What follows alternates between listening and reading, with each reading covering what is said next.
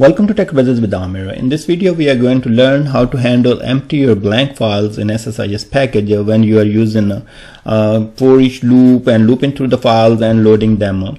If you get those empty files, what happens then your package fails because there is no record, and data flow task and the source such as the flat file source give you an error like, okay, there is nothing to read because there is no data. So we are going to handle those files in this case. So if you see here, this is my main folder, so it's called the files folder, and I have some files sitting here. So I have a customer file with data.csv, this is another CSV, this is another CSV, and this is another CSV that is empty or blank. So I have two of them are blank, and then there are a couple of them they have some data. So this one has 3 or 4 records right there, okay, and the other one has 2 records. Now I left another file there, new text document.txt, just left there in case somebody put those different files there. So I'm going to show you how you can ignore these one because you are only concerned about loading or moving .csv files. Now what happened now, once we will load these files, the files which are empty, they will be going to the empty folder, and the file which has data, we will load the data by using data flow task and then move to the non-empty directory here.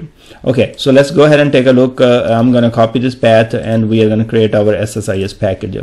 So I'm using a Visual Studio 2015. Go to the packages, new SSIS package. And here is our SSIS package. I'm going to call this one rename, leave me alone, pkg empty.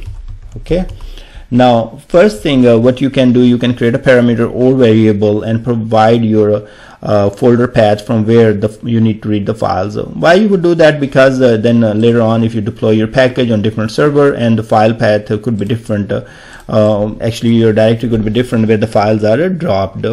In my case, I'm going to call this one as a directory, and here I'm going to select the data type string and just paste the value there. So that's the directory where my files are going to be, and I can change this value of a variable when I deploy to different server, or I can have this one as a parameter.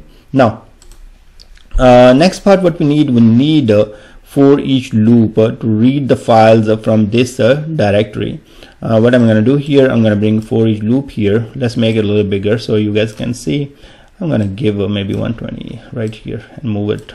Okay, so now in the for each loop, what you are going to do, you are going to go to the collection and select for each file enumerator. Okay, now that's what you're going to select. Go to the expressions, and in the expressions you're going to go to the properties, and here you're going to say directory and equal to your variable, or if you have created the parameter, then provide a parameter. Okay, evaluate expressions, hit OK. That's the path. It is actually mentioned here C:\\, but our path will be coming from our directory variable, so this will be ignored. Here you will provide **** means read everything, but we are only concerned to read a .csv file. Even our folder can have other files drop there. It's never going to take care of that one. It's going to leave them alone there. And I'm going to get the fully qualified path. Now go to variable mapping. Here we create a new variable, and I'm going to call this one file path. Okay, now hit OK, and here we will be using our script task. Okay, I don't need 2 of them, I need only 1. So I'm gonna select or see, that's where what I'm gonna do, I'm gonna read the file size and then make a decision if the file is empty or not. I need a couple of variables here. One with the fully qualified path of my file that it is coming here, so for each loop is helping me to get that file path. Second part, I'm going to create a variable called is empty, so that I will use is empty. Okay, it's going to be integer, that's fine. So let's go to the script task here, and I'm going to call this one script task, and I will give name set value of is empty variable if file is empty. Okay, so you can provide any descriptive annotation here. In my case, I'm gonna go and now what I need to do, I'm gonna use a C# here, read only variables. I'm gonna go and select that one, and I know what I need. I need a file path variable here. Second variable I am using, that's where I need to set the value, is the empty variable. That's what I will use. Okay, now I go to the edit expressions, and here I will write some expression. Now I already have written a line of code that I'm gonna paste it there. So let's make this one large, and here I'm gonna just copy that. So what I did here, I'm gonna copy this. All right, let me show you. So I'm checking, I'm saying if new, so I'm creating the new instance of this class file info, and then providing the variable that has our file path, and checking the length. And if I'm saying if it is 0, then what you do, set the dts dot variable is empty equal to 1. Okay, that's what I'm gonna do. I'm gonna copy here, go back here, and couple of things. I need to add a new namespace. So what namespace I need to read the files using system.io. That's what I need. Okay, and here I'm gonna go to the public void main function, and here I'm going to paste that 3 lines of code or 2 lines of code. So here the variable, you guys already know that we have mapped, and I'm setting the value to 1 if the size of this file is 0. So this dot length function gets the size in bytes of a current file. So that's what it does. So if it is there is a size, if it is not equal to 0, it means the file has some records, it will never come here. Otherwise, if the file is empty, it will come here and set the value is empty equal to 1. I'm going to copy this variable and just do one thing. If you guys remember that our skip task is inside the for each loop, and every time let's say the first time it came and to set the value, next time it come the value will be 1, so that could mislead. So every time it comes here, first I'm going to set the value to 0, and then check the file, and if the file is blank, then set the value to 1. So this will help with that error. Okay, so we save and close. Now we close this and go to the hit OK. All good. Now we are going to make a couple of decisions here.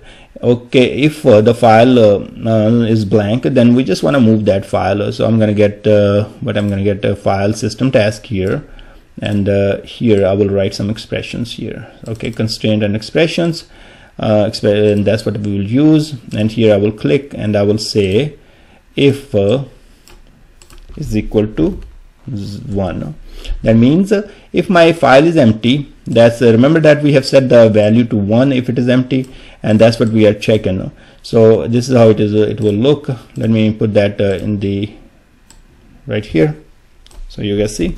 That's what I'm checking. If the file is empty, okay, then you will go to the file system task, and what you will do there, what you're gonna do, you're gonna move the file. Sorry, not create directory, move the file. Okay, from where? Yes, is source path is a variable. Yes, where? And that's where I will provide a file path. Okay, right there. Is your destination is a variable? No, it's not. So I'm going to go ahead and just provide the value of that folder. So existing folder, and I'm going to go and copy the folder path empty, and then provide. Okay, hit OK, and we are all set to override destination. Yes, in case the same file comes over and over, we just want to move it and say okay, it is just it can overwrite. And here I'm going to just say file system task, and I will just give a move empty file to empty folder. We are all good. Here you see that the variable file path is used as a source, or destination is empty. It gives you error. It's a kind of warning, but it's really, it shouldn't give that error, because the value of the file path we are going to get from the for each loop. And I am awesome. because it is never going to use this value. Okay, you reopen, refresh. Oh, you are all good here. Next, you're going to get the data flow task on this side and say if your is empty is equal to 0, that means the file has some data. So we are going to say is empty equal to 0. Okay, you see here, so we are saying user : is empty equal to 0. That means the file has some value. It means true. Okay, so if the file has some values, what we are going to do, we are going to load this file. So I'm not gonna create data flow not gonna use the file flat file source, loaded some table and all that. You can do that. There are tons of video I have created on that one. Just use the data flow task here, and then at the end you will move the file. Okay, let's get another what you call file system task. I don't know why these are too small for me, maybe too late. So move the file to non-empty folder after loading. Okay, so we are going to go here, move the file, move file. Yes, its source is a path variable. Yes, it is, because it is a file path that is read through the by using the for each loop. And yeah, destination is not a variable. I can create the variable, but I'm not creating a variable here. So existing folder, you can provide non-empty. Okay, just provide that path, hit OK, and you should be all good.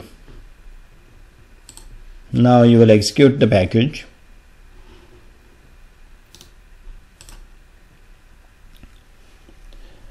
And our package executed successfully. So let's stop the package, and now we go to the folder and take a look here.